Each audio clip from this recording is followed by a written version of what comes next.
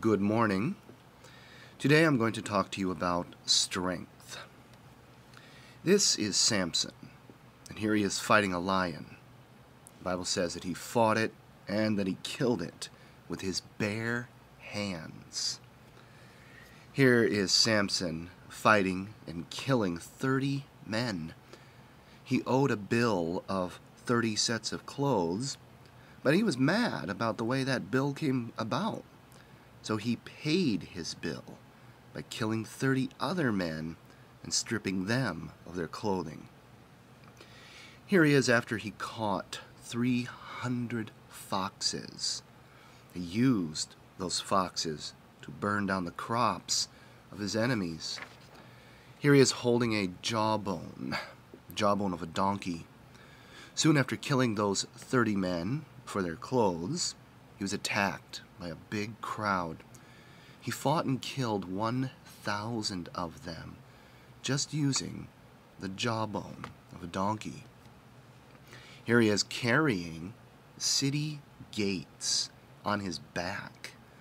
He broke them down with his bare hands, and he carried them all the way to the top of a hill. And here Samson is breaking through leather straps or ropes. Even though he was tied up tightly by leather straps and then later with brand new ropes, he broke through them as easily as you could break through a strip of paper. Now, do you remember what I said I was going to talk about today? That's right, strength. How many of you think of Samson as being strong?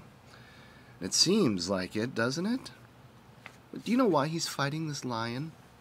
He is on his way to see a woman who could have led him away from God. That's not very strong, is it? Also, Samson was never supposed to go near anything that was dead. Later on, when he was going to marry that woman, he stopped to look around inside the skeleton of this lion that he'd killed. God told him to do one thing. Samson did something else. That's not very strong, is it? And here, when he killed 30 men to pay a bill, well, the reason he had to pay that bill is because he was being reckless and foolish. Being foolish and disobeying God is not very strong. When he caught 300 foxes, he was doing it just to take revenge. God tells us not to take revenge. Samson wasn't very strong when it came to obeying God. The time that he fought and killed 1,000 men with that jawbone, well, that too was because he had been surrounded by men, angry about the 30 sets of clothing, and angry about the fields burned by the 300 foxes. And I know it seems pretty strong to break down and carry gates, but he shouldn't have been stuck inside that city. He had spent the night in that city with a woman who was not his wife. Samson was weak. Samson disobeyed God. Breaking those leather straps and then the new ropes was really a show of weakness, not strength. He was telling this woman how God made him so strong in the first place. That was something he was not supposed to do. By goofing around like this with God's gifts, Samson showed that he wasn't strong. He was weak. In fact, Samson was so weak that he was captured. Rather than kill him, they gouged his eyes out and they put him in prison. And he was too weak to stop them. Samson, he killed lions. He killed whole squads of soldiers. He broke down city gates. Samson is certainly not the world's strongest man. I'm weak because I sin even more than Samson did. God tells me not to do something, but I do it anyway. God tells me to trust in Him, and I doubt. Samson and I might be the world's weakest men.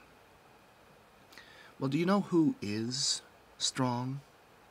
Someone who faced something stronger and deadlier than a lion.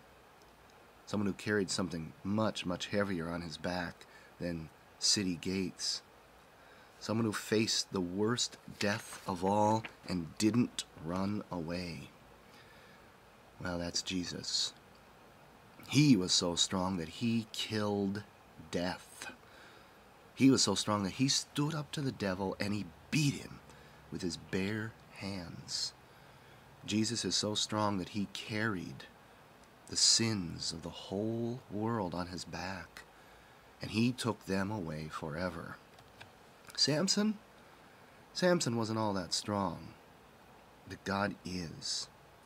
The time when we see Samson acting the strongest was one of the only times that we see him obeying God.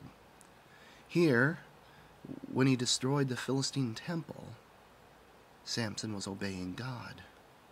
Samson sinned a lot. Samson was a weak sinner. Well, thank God that Samson and you and I have a strong Savior, Jesus. He is strong enough to carry our sins away. He is strong enough to fight the devil and win. He is stronger than death.